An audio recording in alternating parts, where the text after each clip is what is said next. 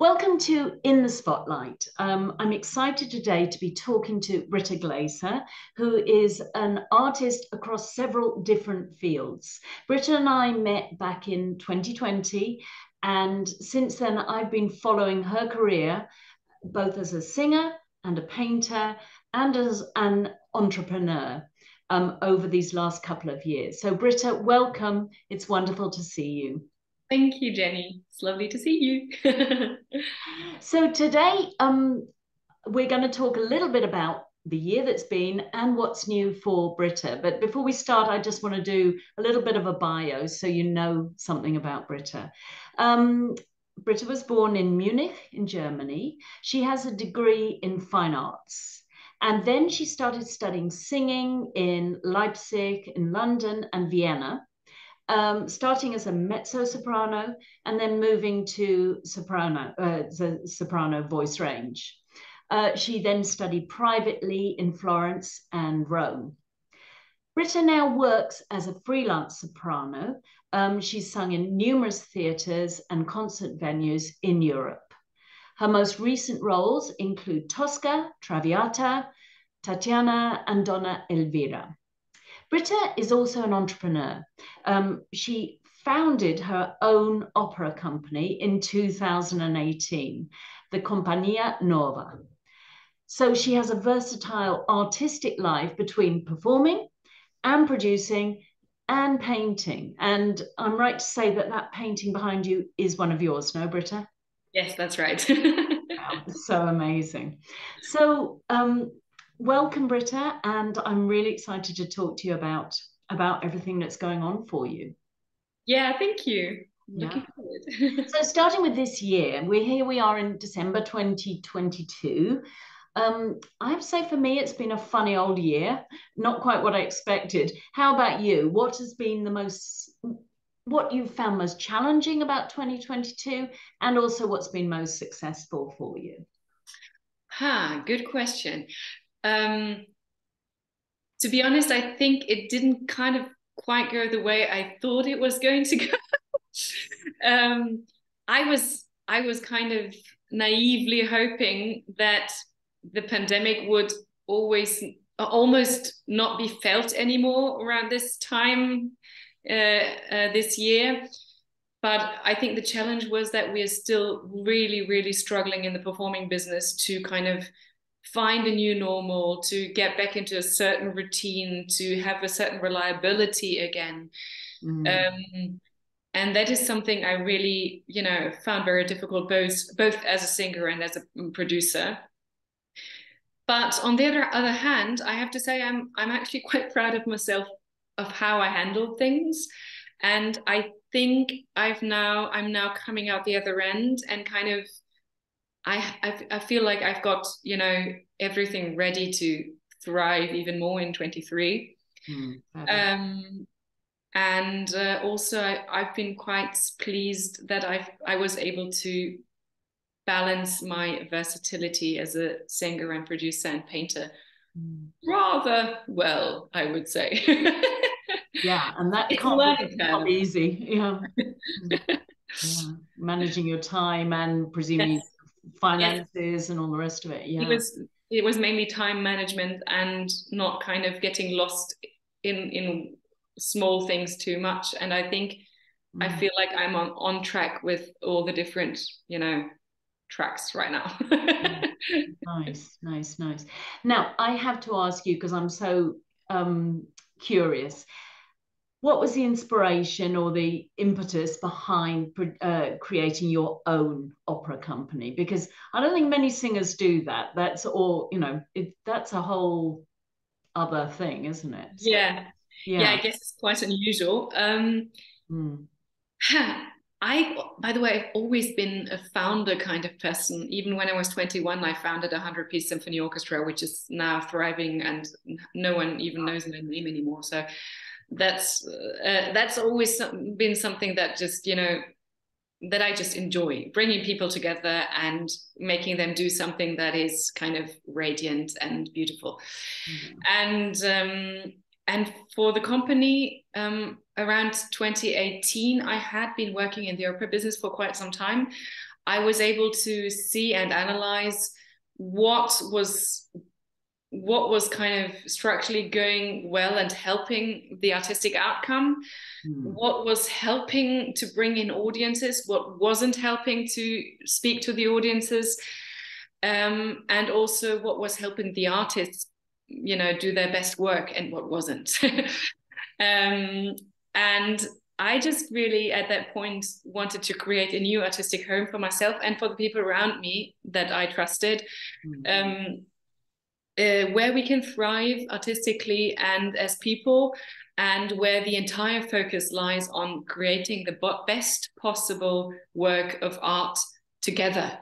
Wow. Which means I also kind of had to, you know, we had to develop a very new kind of collaboration and constructive collaboration with a kind working environment that we didn't really find in the big opera houses for the most part, to be honest, even though they have so many other advantages. Yeah, of course, yeah. And yeah, I must say I've talked to a lot of singers, and I think kindness and this kind of, yeah, being able to connect on a more human maybe level. Yes, human is the word. We're humans. Yeah.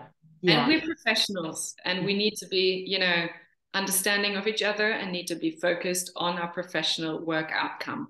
Yeah. And that's what I try to do with the company. That's amazing. I love that. Yeah. So I'll ask you in a second, you know, what performances and things you've got coming up. And I know you have some other plans for the company. But you know, before we go there, I know, I mean, obviously my work is all about inner work and the value of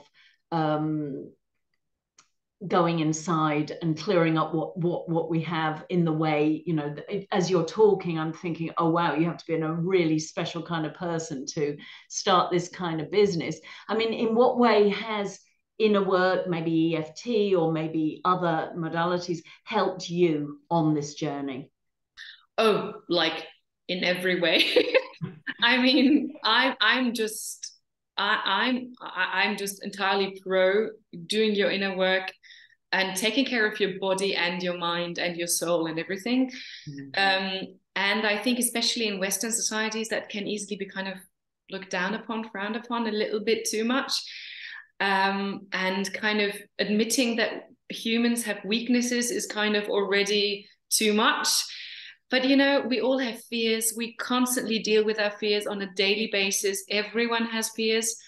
And as a performer and entrepreneur, of course, I mean, also coming like from a family that is not in that field professionally. My parents are doctors, so they couldn't really give me any advice on how to create a living, like a, you know, a career in that performance space.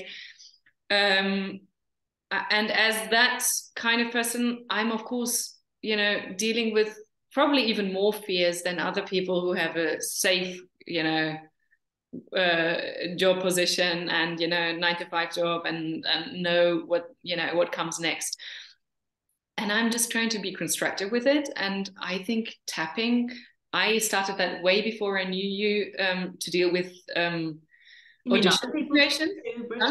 You mean other people do it too? Yes. No. No, but I mean, I've known the positive effects of tapping a long time ago, and so I'm just very pleased to be tapping with you again because it's easy, it's straightforward, and it works, and it helps you just, you know, get rid of your fears. Yeah. And like I said, we all actually should be dealing with our fears. I love it. So now, what's next for you in 2023 in the sense of where can we hear you sing? Where can we see your company? What about your paintings? Tell me a bit about the projects that you've got coming up. Yeah, right now, the company, we're all kind of spread out across Europe right now. Everyone's doing their solo projects right now in, you know, big theaters in Spain and Italy and Germany.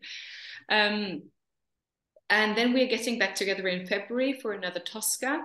And what will be new, and then there are more shows to come of Tosca and Traviata after that throughout the entire year. I'm also just, you know, scheduling stuff for the next season right now. That's the administrative part I'm dealing with at the moment. Wow. And what will be new in the new season for the Compagnia Nuova is that we are also going to be focusing more on outreach. We have structured our performance outreach. Outreach, yes, Okay. outreach, to kind of draw in more younger audiences, absolutely, which I think, especially now after the pandemic, is absolutely vital. Mm. But I'm not sure if all the theaters have the right tools to actually be drawing people in. And that's what we're offering, and that's what we're starting. So it's not just that we're focused on very acting intense shows that actually make opera more like cinema, so you can actually sit there and watch and listen and understand what's going on without even having to look at titles or anything. And at the same time, we'll be doing opera workshops for young people around these shows, and even start to bring youth choruses into Traviata shows, for instance, in order to have a very lively, interactive relationship between audience and performers, and to just spread the magic of opera. Really. Wow. I love that. I love that. That's so amazing. And your painting, do you have any exhibitions coming up? Or? Right now, this is an older one behind me, but right now I'm starting a new series in the other room down there. I'm sniffing lots of all the ingredients that yeah. But no, it's fine. And I'm starting a new series that's not entirely abstract like this one, but also incorporates more figurative elements for the first time in my life. Wow. And I'm now kind of getting the first prototype ready, and after that I will be thinking about exhibitions and galleries. Fabulous. So my last question for you, Britta, and then afterwards I'll share links down below for your company, for your Being Britta amazing Instagram account and things like this. But how do you balance all of these? I mean, as when I was working as a violinist, I had a hard enough time getting that going, but to be to all these different elements, how any final tips about balancing these different areas? Yeah, I mean, I have a clear, let's call it even hierarchy, or like priorities. Okay. First and foremost, my focus lies on being a singer and performer. That's what I studied, and that's where my heart, lies really. Yeah. But then, and after that comes producing and painting. Painting, in a way, you could even say, is almost recreational for me. Nice. But of course, I have a certain, ambition to be doing exhibitions. And also, when I sell a painting, it brings in quite a bit of money. So it's worthwhile selling more paintings. Yeah. But I think like I said at the beginning, it's a learning curve. For me, it's just like for many years before the pandemic, actually, I didn't have time nor space to paint. But I was constantly I was missing something. I had to take a long break because I was just so busy with all the singing kind of stuff and constantly traveling and moving.